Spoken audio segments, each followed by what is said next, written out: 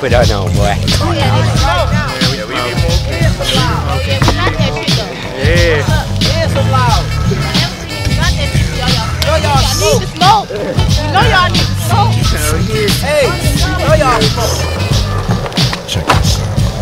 I contemplate a rhythm with a hunch. Swing and give a punch and put a fraud out to lunch. And scrunch up your rap book pages. Eat them like it's licorice. Snatch your gold chains, steal your gold fronts, and return them to the caves of the motherland.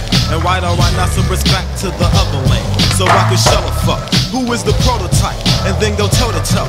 And if the rhythm is hype, I take it on my journeys to the mystic place, so I can diss the facial value of your ballyhoo. See, my style is rather passive, but I can get aggressive. Brothers get done when they try to be impressive, cause I do not impress easily. DEL is eager to be the founder of the fragrance, and watch the vagrants scatter like rats in the sewer as we do them like two secret agents. In the region of the force where the March hare dwells, I sit and write scriptures by the old wishing well. Collect all my notes and sail a boat back to Berkeley.